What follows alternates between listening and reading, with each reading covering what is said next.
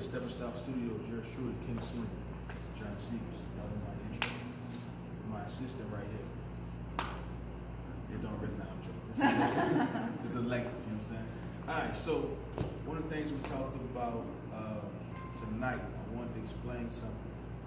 I explained to the students about a particular move, the tuck turn pattern.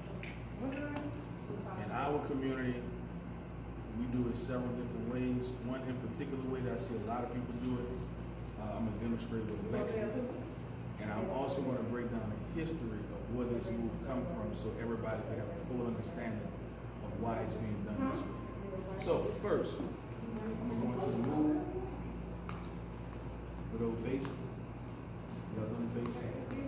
Here, open up, 2,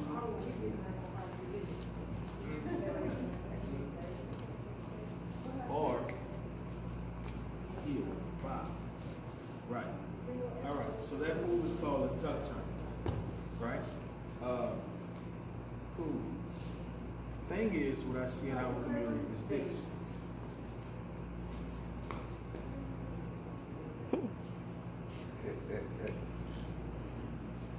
Right. Cool. Cool. So let me break down what that is, right? And also, when the ladies do that, you have just changed the basic 6 or 8 count step pattern to an extended count pattern. And it's very important for us to understand what that is as well.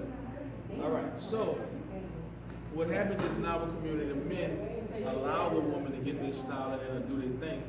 The thing is, this is a thing, this tuck turn pattern is known throughout several different forms of swing dance. Pretty much all of them, right? It's a swing dance move. The difference is when you see the ladies doing the extra, this part came, this is a form of hijacking, right? This actually comes from West Coast. So, on the West Coast, what you would see, here, she would literally take over.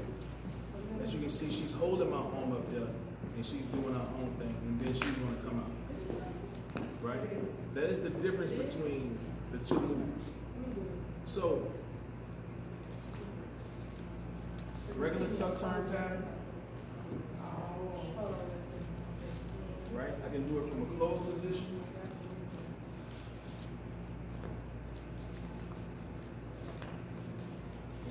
Two, here, turn, here, 5. Right? And then we have the hijacking version of the tuck turn pattern, where she's holding my arm up, right? Taking over the move, right? Then we have the swing out version, modified version of the tuck turn, where the leads just raise the arm up and let the woman do their thing. So the thing is, regardless of what you're doing or how you do it, it's important for you to understand the history and the knowledge behind the moves. I know where they come from. So if anyone asks you, you'll have a general understanding about it. From yours truly, King Swing.